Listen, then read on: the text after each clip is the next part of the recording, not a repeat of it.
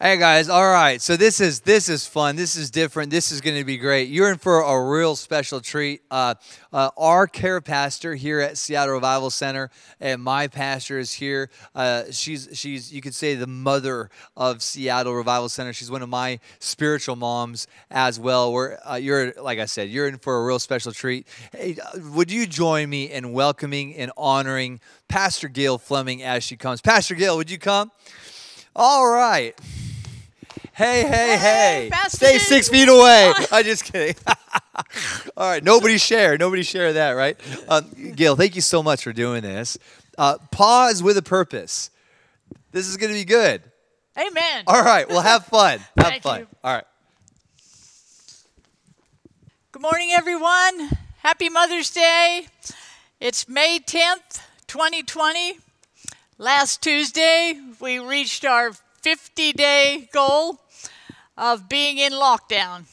And some of you are real happy about it and you don't want to go back to work, and others of you can't wait to get back to work. But my name's Gail Fleming. I'm one of the pastors here at Seattle Revival Center. Actually, I'm a care pastor here at Seattle Revival Center, and I've been talking to a lot of you throughout the week, and I just want you to know that you're amazing people. And you encourage me as I talk to you. I'm just amazed at what God is doing in your lives. And so I want to welcome you to this service today. I want to welcome those who are online. We're so happy to have you today. We just feel like God has given us a whole new platform here to preach the gospel of Jesus Christ. And what a privilege and what an honor it is to be with you today. So today I'd like to just make a few comments about women in Jesus' time and the way that Jesus ministered to them, just because it is Mother's Day. And I would love to just let you know that Jesus did more for women than anyone in history, than anyone carrying a sign or anyone getting a law passed or anything else. Everywhere he went, I've just been reading through the Gospels about women, and he elevated them everywhere he went. He healed them. The first woman that was an evangelist was a Samaritan woman who had been married 5 times. She wasn't even Jewish. And he just loved them. He drove demons out of them. He had women as his disciples. They followed him. They ministered to him. He raised the widow's son because he knew that that woman had no other source of income if her son died. He watched the widow give everything she had in the offering and said that would be remembered for her throughout eternity. It's just amazing the way God ministered and changed the culture of his day. He treated women with the same dignity that men were treated. And in that day, that wasn't so. Women were second-class citizens in the days of Jesus, but yet he made them first-class citizens. And that wasn't how he meant it in the beginning. He created us co-heirs, co-equal. Paul brought that out in his scripture, that there's neither female nor male with the Lord, but we're all one in Christ. Our roles are very different, but we are co-heirs, co-laborers, co-workers in the gospel of Jesus Christ. And that just changes our whole paradigm of the gospel of Jesus Christ. Some people haven't caught on yet, but we've caught on. And I just want to say that Pastor Darren just so honors the women in this house. So, Pastor Darren, kudos to you today. That's not what I'm preaching on today, though. I'm preaching about pauses. We've been in this lockdown for some time, and some people are calling it a pause. Some are calling it a reset. Some are calling it shelter in place or stay-at-home orders. And many other names that are not so nice and some that are nice. Nevertheless, we're still in it. We're still kind of right in the mess of it, but yet we're starting to come out of it slowly but surely. And we're trying to walk in wisdom and be safe, and that's all good things. So since this all started, there have been 3 instances in Scripture that keep coming up to me. They keep coming back to me. So let's begin this morning just by praying, okay? Father, we just thank you for your word. We thank you for your message to us. We thank you for the gospel of Jesus Christ that is more powerful than Superman, that is more powerful than any locomotive, any power on the face of the earth. We thank you for this beautiful gospel, this word today. And Lord, I just pray today that what you want me to forget, I'll forget, and what you want me to remember, I'll remember. And the words that we speak today would be glorifying to you in every way, because you're such a beautiful God, you're such a beautiful master, and you're such a beautiful person. So we honor you today, Lord. In Jesus' name, amen. So let's start in Joshua. And we'll just go right to Joshua chapter 1, because there's a 3-day pause here that is real important. And it kind of sets the stage for everything. So, and this is how God worked with Joshua. So in chapter 1, verse 1 of Joshua, it says, after the death of Moses, the servant of God, God spoke to Joshua, Moses' assistant. Moses, my servant, is dead. Get going. Cross this Jordan River, you and all the people. Cross to the country I'm giving to the people of Israel. I'm giving you every square inch of the land you set your foot on, just as I promised Moses. And then he went on to tell him all the land that he's going to give him. And so when we drop down to verse 10, it says, then Joshua gave orders to the people's leaders. He said, go through the camp and give this order to the people. Pack your bags. In 3 days you will cross this Jordan River to enter and take the land God, your God, is giving you to possess. So God told him to get up and go. But I noticed down here that Joshua said you got 3 days to pack. So maybe it took him 3 days to pack. I don't understand the 3-day move, but I understood it more when I got down to chapter 2. Now remember, Joshua had assurance from God that he was going to take the land. And then the people in verse 16 and 17 answered Joshua and said, everything you commanded us we'll do. Wherever you send us we will go. We obeyed Moses to the letter. We'll also obey you. We just pray that God, your God, will be with you as he was with Moses. Anyone who questions what you say and refuses to obey whatever you command, he will be put to death. Strength, courage, Joshua. So Joshua had the encouragement of the Lord. He had the encouragement of the people. But right here on the same day that God spoke to him, Joshua, son of Nun, secretly sent out from Shittim 2 men as spies. Go look over the land. Check out Jericho. So they left and they arrived at the house of a harlot named Rahab and stayed there with her. Now, I don't know what they were spying out in that land, but they found out something more that encouraged Joshua. The woman had taken the 2 men and hidden them. She said yes to the men who came looking for him. 2 men did come to me, but I didn't know where they'd come from. At dark, when the gate was about to be shut, the men left. But I have no idea where they went. Hurry up, chase them. You can still catch them. She had flax that were spread upon her roof, and so the men set chase down the Jordan and to the fords. Down for the night, the woman came up to them on the roof and said, I know that God has given you this land. We're all afraid. Everyone in the country feels hopeless. We heard how God dried up the waters of the Red Sea before you when you left Egypt, and what he did to the 2 Amorite kings of the Jordan, Sihon and Og, whom you put under a holy curse and destroyed. We heard it and our hearts sank. We all had the wind knocked out of us, and all because of you. You and God, your God, God of the heavens above and God of the earth below. So these men jumped down through the window that night and went back to Jordan. They got back there on the 3rd day to the camp, and they told Joshua everything he needed to know. So Joshua had 3 things happen to him during this 3-day pause. Number 1, God spoke to him and told him to go. Number 2, the people began to pack, and they got behind Joshua, so he knew the people were with him. And number 3, the land he was going to destroy encouraged him. They were scared to death, and Joshua, being the man he was, got even some more encouragement from that. So he was ready to go. So during those 3 days was a real important time for Joshua's life.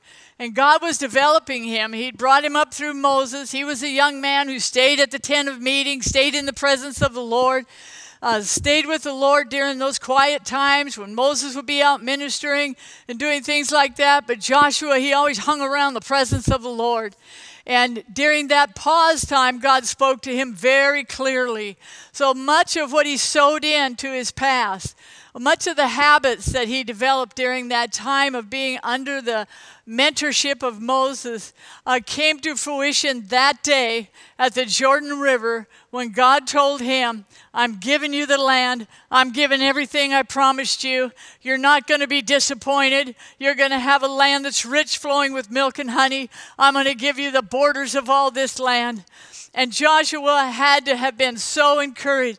That day had to be a highlight of his life. He had to look back at those 3 days when he was an old man and say, oh my God, what he did for me. And we're in a pause right now, and our pause is longer than Joshua's. But God did something very, very particular and very in vogue with what he does, and that is build people up and strengthen them. Pauses are meant to think, are meant to meditate, are meant to build up, are meant to strengthen, are meant to change us. And I believe that this pause changed Joshua, encouraged him, and set him on the path of getting his inheritance from God. The second one I'd like to look at today. So I just want to make one point just before we move on to the second one, and that is my first point, and the most important point, is that number one, the devil is afraid of you. You can feel like you don't have any power staying home right now. You can feel like you're alone. You can feel like your friends abandoned you. You can feel like God's abandoned you. You can feel like all kinds of things. But I'm going to tell you something today. The devil's afraid of you. He's afraid of you. The enemies of the Lord, the enemies of the Jews were afraid of them. And today the devil's afraid of you. And I hear some people saying already, little old me, what am I to the devil? You are powerful because Jesus Christ lives inside of you. You are more powerful than you will ever know and you'll ever imagine in this life. When you get to heaven, you're going to see all the things you could have done or would have done or should have done. But right now, God is letting us know that the devil is afraid of us. So let's go to Matthew 4.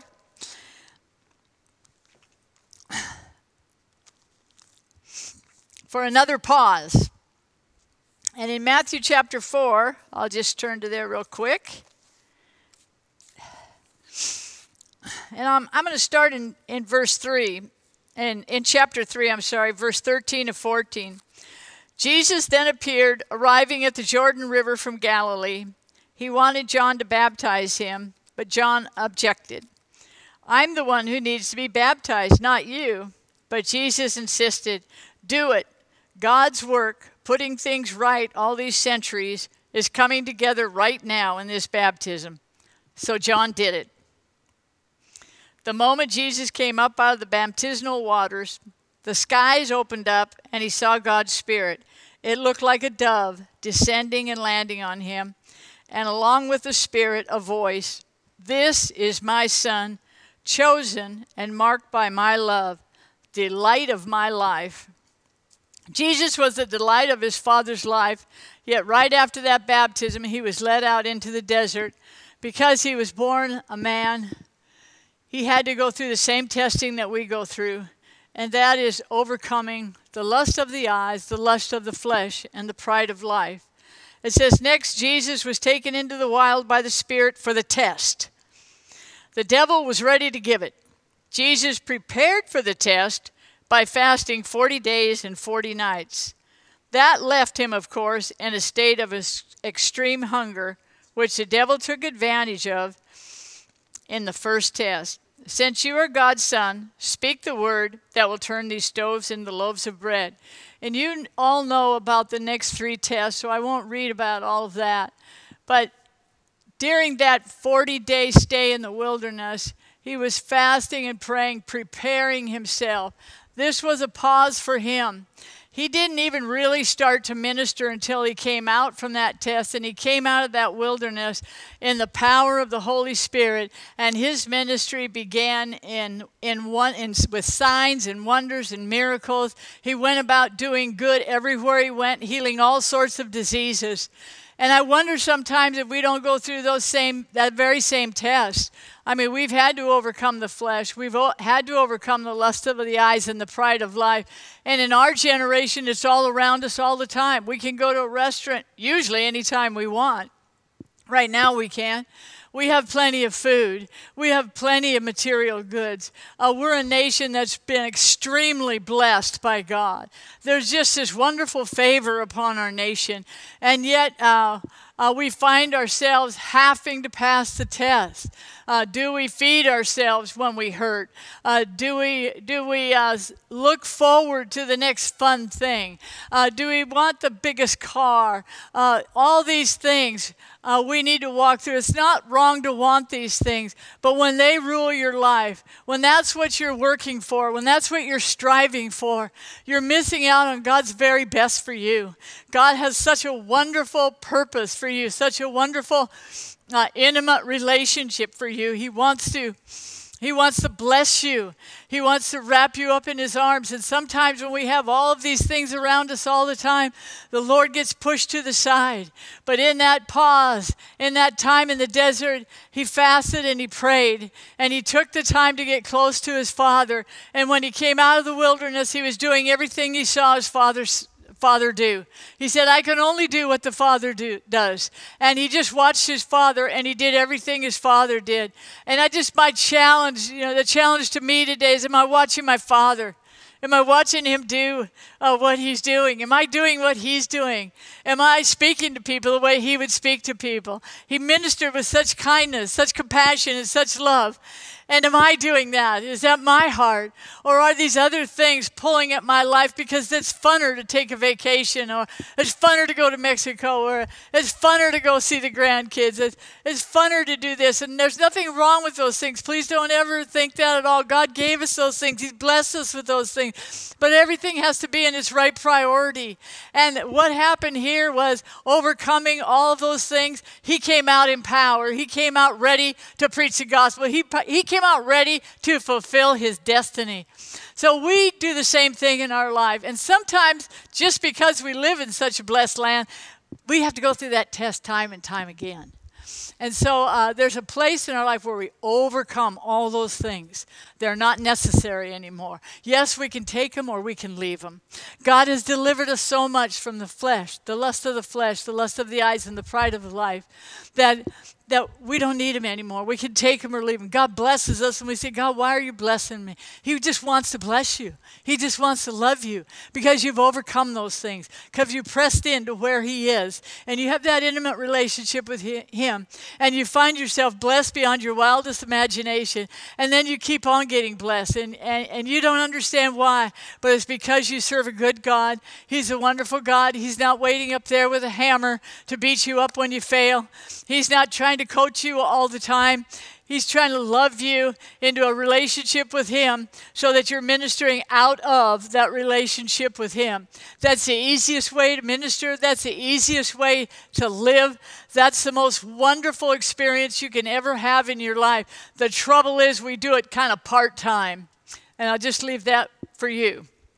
So let's go to the second point, which tells me that once we've passed these things, that you can come out walking in the full power of God.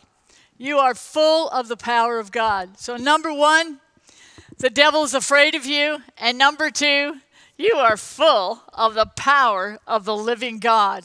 And you are walking in that today. So let's go to the third pause, which was a 40-day wait in the upper room. And we go into John 21:19 through 20, if you turn there with me. So after this, and this is after the crucifixion, after this, Jesus appeared again to the disciples, this time at Tiberias, the Sea of Galilee. And this is how he did it. Simon Peter from Cana in Galilee and the brother Zebedee and two other disciples were together. Simon Peter announced, I'm going fishing." Now, these men were kind of hid in an upper room at that time because they were afraid of the Jews. And they got tired of it. Peter got tired of it, which doesn't surprise me. And Peter said, "Heck with this, I'm going fishing." A lot of people are in lockdown right now, and they're tired of this. "Heck with this, I'm going to the store. Heck with this, I'm going for a walk." And Peter said, "I'm going fishing." But guess who he met fishing? That was Jesus. And that was one of the last miracles that Jesus did, was the miracle of the fishes on the seashore. And he healed up Simon Peter right there.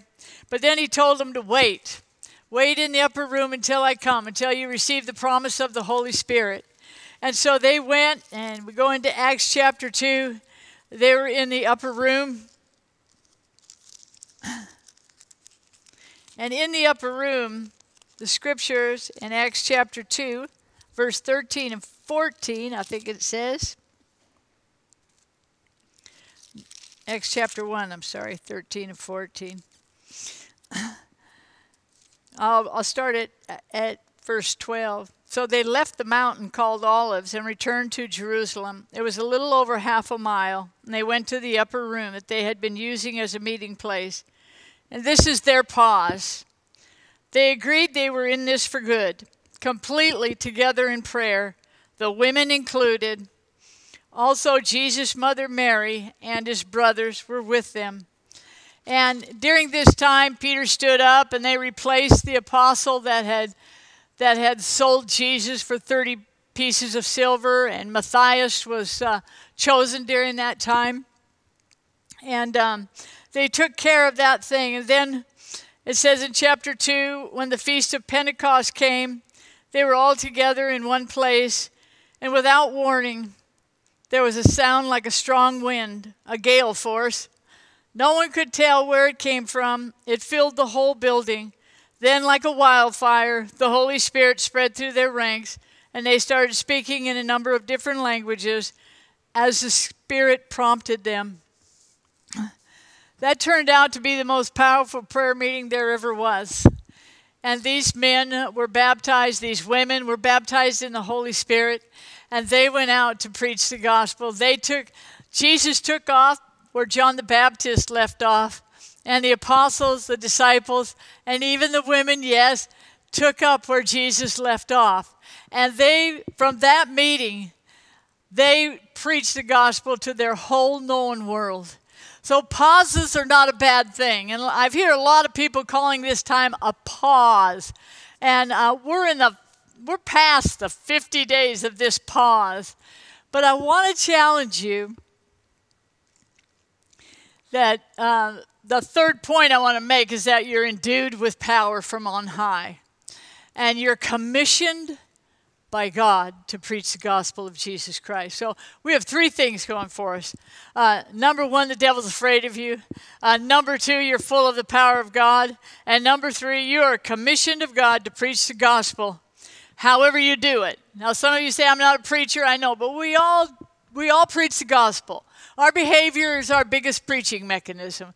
The way we treat one another, the way we treat people, the way we minister, the way we talk, the way we raise our children, the way we love our husband, the way we love our wives. That's our biggest noise maker, because that speaks loud, because people are watching you. People are either drawing to you or they're drawing away from you. And God wants people drawn. Jesus lives in us. People should be being drawn to us.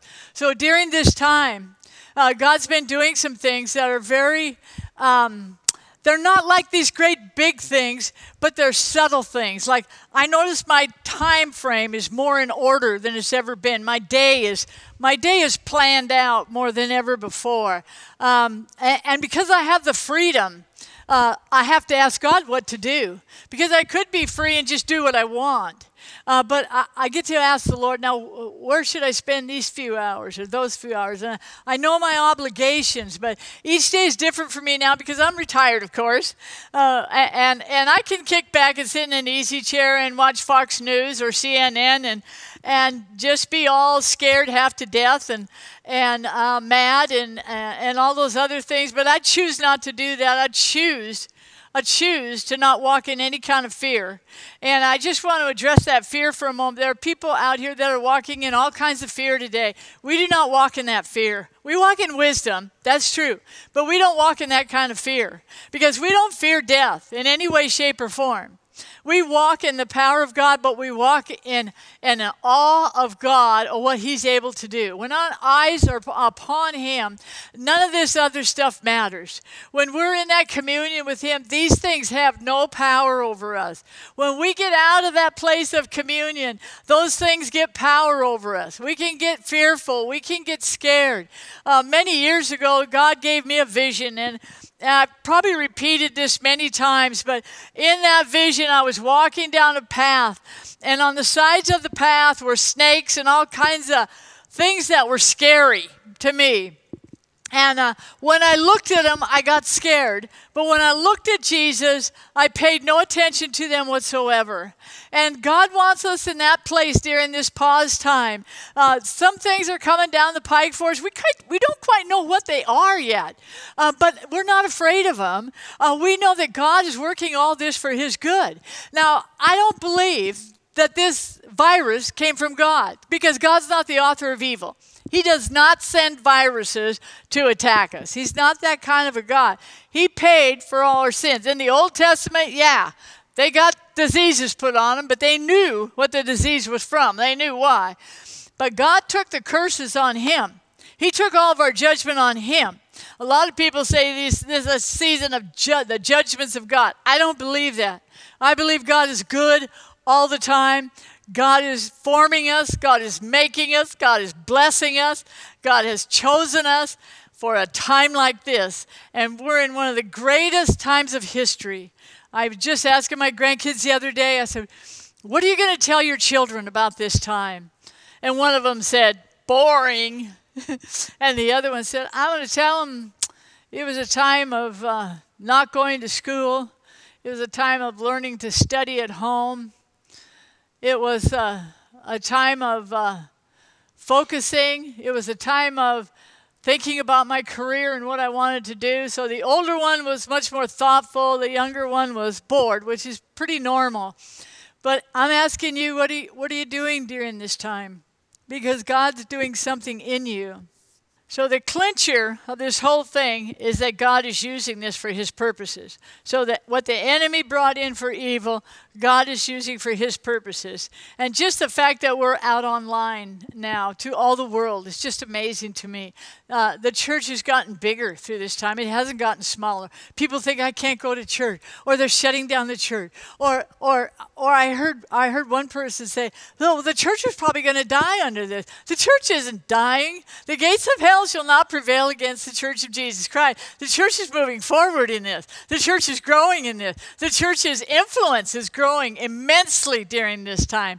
I just heard of one Bible college that's going online now, and they have thousands of people that have already applied to come.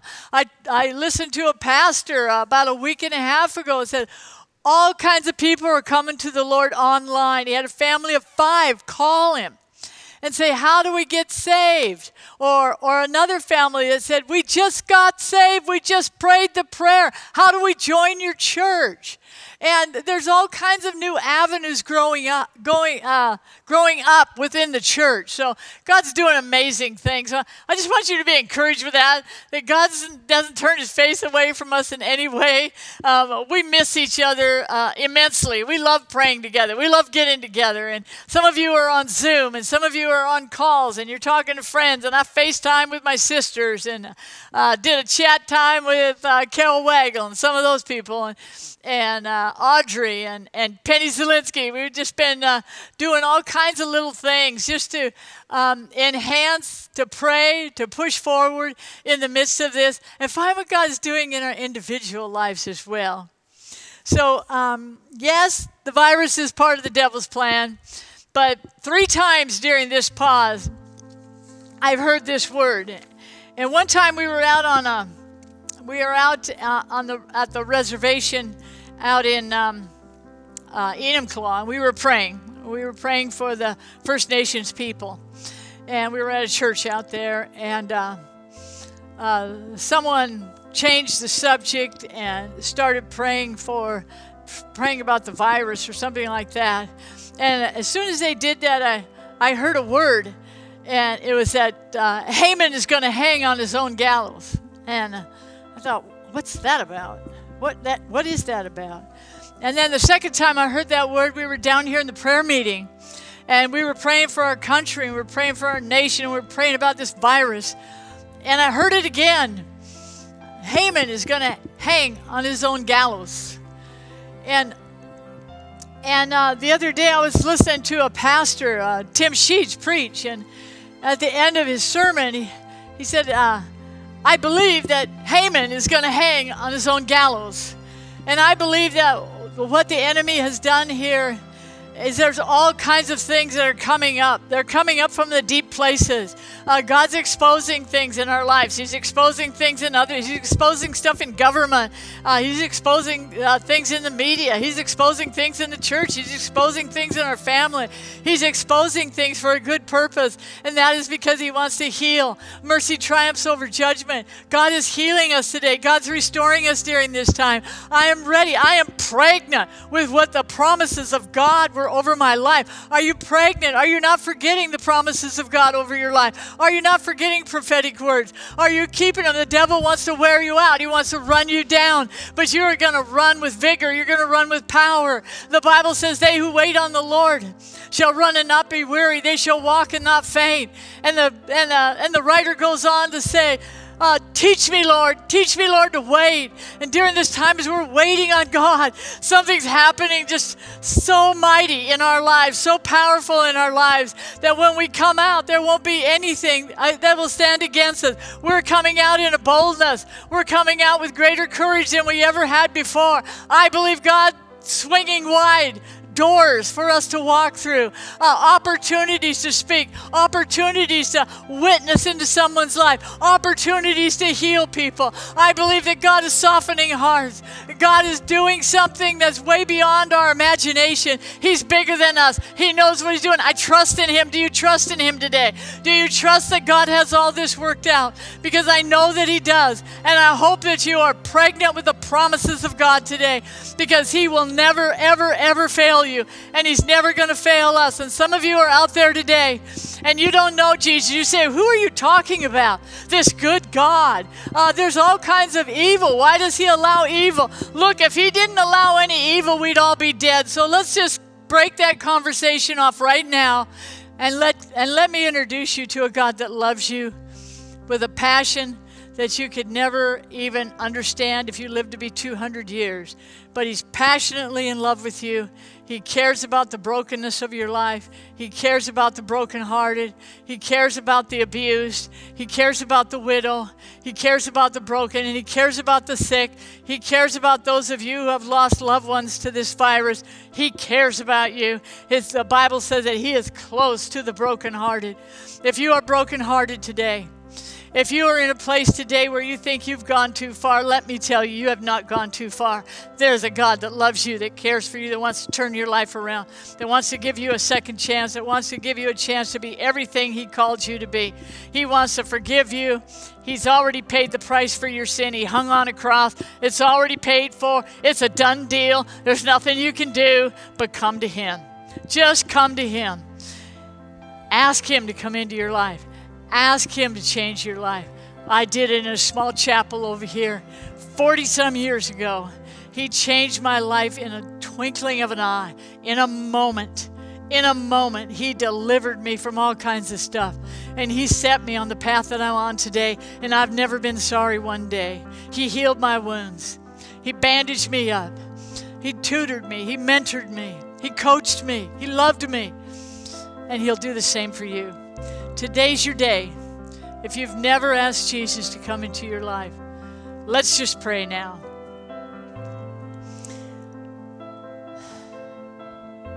If you're in your living room today, let's just stand up before him. Father, I pray your beautiful presence of the Lord all over every person out there. I pray, Lord, that you would forgive us of our sins. Like you said, you already did. We accept that forgiveness. We accept the price you paid on the cross for our failings, Lord. Father, would you come into my life today? Would you take away the sin? Would you take away the hurt? Would you bind me up, Lord? Would you bind up my wounds? Would you heal me, Lord?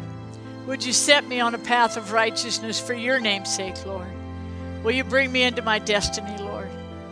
Will you bring my family into your destiny for us, Lord? Lord, I thank you. Lord, I thank you for those who have prayed this prayer today, that have come to Jesus. It's a come to Jesus day. I thank you for them. I thank you for their lives. I thank you for their families. And Lord, we're going to give you all the glory. In Jesus' name, amen. God bless you. Happy Mother's Day again.